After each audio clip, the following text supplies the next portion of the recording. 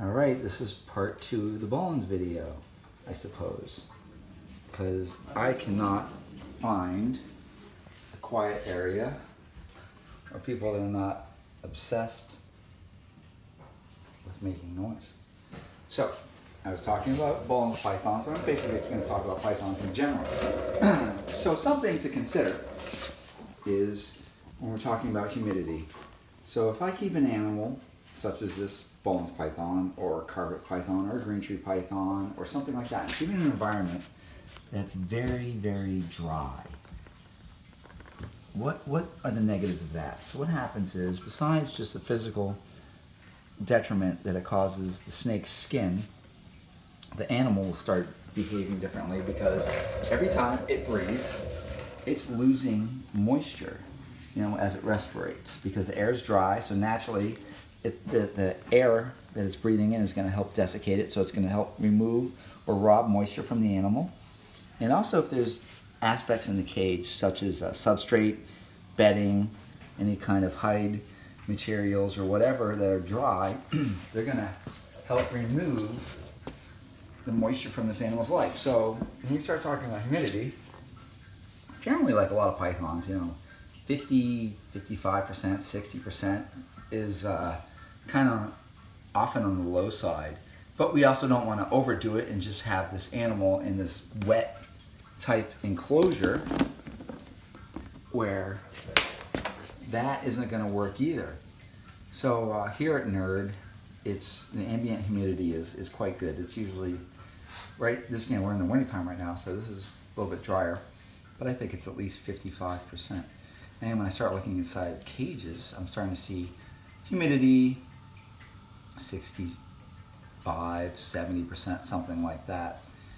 And so in a home environment, your humidity in your ambient house could be 20%, 25%.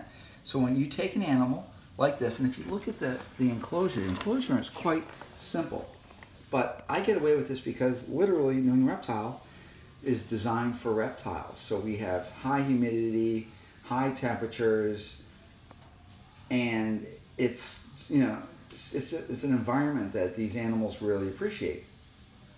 So when I am basically managing proper humidity, I will reap the rewards by having animals that are more likely able to eat. They'll have successful sheds, and they'll just do better. And a lot of that is just literally because I'm managing humidity. And it's very important.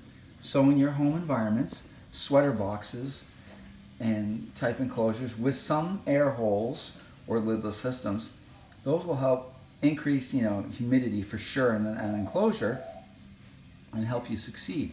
So if you were to keep an animal like this, let's say in like a little 10-gallon tank, or some kind of vivarium like Exoterra or something like that, and you expose that to ambient room environment type humidities of your home, certainly in the Northeast during the winter it gets dry, it's not really humid out there, it's going to create husbandry problems. So if I took this animal and I kept it on, let's say, something like Eco Earth, or something like a cocoa bedding, or dry orchid bark, or something like that, that is basically going to desiccate this animal. It's going to help remove humidity from the animal's environment, and we won't be able to manage our humidity. So I just keep on going on about humidity, but humidity is a big deal, and certainly with bolas pythons, it's going to be a really big deal. But when you often have a snake that isn't doing well, and it's just like, I try to feed it and doesn't want to eat, or it's failing to thrive, we need to go back down to basics. We need to make sure that we're dealing with the parameters of temperature. But a lot of people will overlook humidity. And literally, it's just a really, really simple environment. I have paper in here. It'll go on a hot spot when it's in its rack. You have water, hide box. You put some material in there like long fiber sphagnum moss, which is really nice. And you can also put some little fixtures in there. In this case, I'm using this like egg crate. And you want to basically make it so this animal is going to hunt. It's going to cruise around its container, and bones pythons are incredibly active. So this is what they do. So I don't care if you have a ball python, you have Burmese python, you have a carpet python, you have a Macklot's python, you have any kind of tropical boyd, you need to really consider humidity.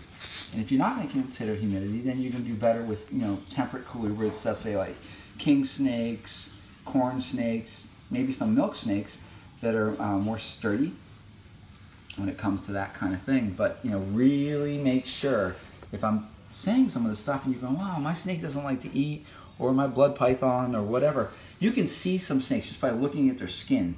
When their skin has like a shiny look to it or whatever, I can just go immediately, oh, you keep your animal dry, or it's too dry, and people are like, what? Well, it's just because it doesn't have that nice soft silky sheen, and it has like a really dry shiny look to it. And that basically is telling me that that animal is being managed in a fashion where ultimately it may not want to eat, or has, you know, problems like shedding or whatever like that. So really make sure you consider what I'm saying and you dial in your humidity, because it really is going to make a difference. And this is a great snake that if you put a basking light on it and you put it on a dry bedding, this animal will quite likely die. They need their parameters met. And with such a valuable, rare animal as this Bolin's python, you really need to make sure you're on point. Look at that snake. He's acting so cute now. Look at that.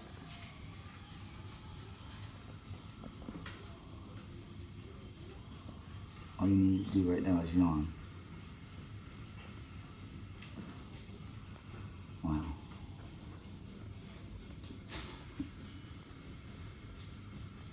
Yeah, that's magic. If I could only hold this a little steadier, I'm trying. As I do macro.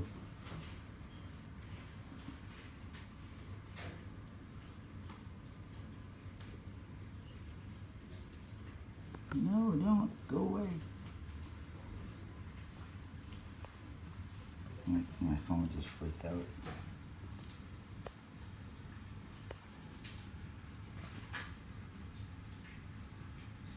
Well, it's overexposing right now. Okay, well anyways.